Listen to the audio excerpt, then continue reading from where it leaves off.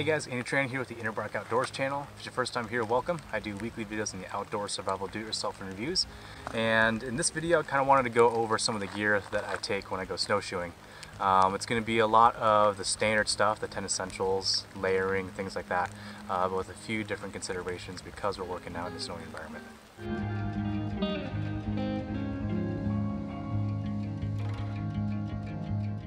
First things first, what I'm wearing, because that's going to be my first line of defense. So you can't really see it right now, but underneath here I have a base layer, and then I have a standard mid insulation layer, and then because it is now raining, I just put on my Gore-Tex to make sure that everything else stays dry.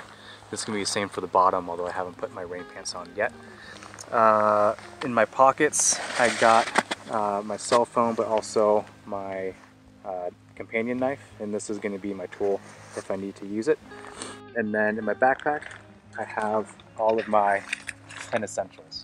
So it's going to be either in the backpack or right here on my hip belt. The most important thing that I found when snowshoeing is going to be a really good pair of ski poles. These are actually legs from my Field Optics Research tripod. And the cool thing about these is you can unscrew two of the legs, and then you can replace the standard feet with snow baskets and spikes. And that way, if you're going to be using this to either stabilize a camera or use it to shoot from, you always have at least a pair of trekking poles. And these snowshoes are MSR. They're a little bit upgrade from the standard Denali ones that they have. These ones are the military ones. The only difference being with the upgrade is that they have these heel risers. And the heel risers are really nice, especially for snowshoeing in this climate or in this area, because you can pull this up and it basically lifts up your heel. So if you're climbing at an incline, your heel's not going to drop as much. So it's going to be like you're taking stairs versus walking up the hill. So it really does relieve a lot of that tension off your calves and makes it a lot more enjoyable of an experience.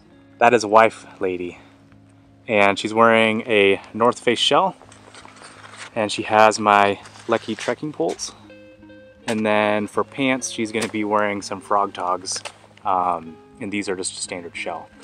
But she's got insulation layer just like I got, and she has the more standard MSR snowshoes. And we like these because if you're side hilling, because they have like a crampon that runs the entire rail of the snowshoe, you get a far less sliding, which is really nice. So definitely dig these for this environment. And since she didn't bring her own gloves, she is wearing my set of Outdoor Research tactical gloves. These things are awesome. So they got leather bottoms, so these are good for shooting, but then they also have a little bit of insulation, and then they're Gore-Tex lined. So a lot of people have been asking me where they get these gloves. I don't think they make these particular ones anymore, but if you look on their website right now, there's something pretty comparable. And I think like MSRP, these things are about 60 bucks, so they're not too bad for what you get. And since both of us did not hit the genetic jackpot and we both have glasses, we are both wearing hoods, and that's to keep the rain off of our spectacles. And then it also is nice just in general because it keeps the hood sort of out of your face and right where it needs to be. So that's pretty much it for this video. If you guys have any comments or questions, you can go ahead and message me directly or comment down below. If you guys enjoyed the video, please like, share, and subscribe. Also check out my Facebook page, Instagram, and other social media. It really helps me know if these are the kind of videos you want to see. But as always, take care out there.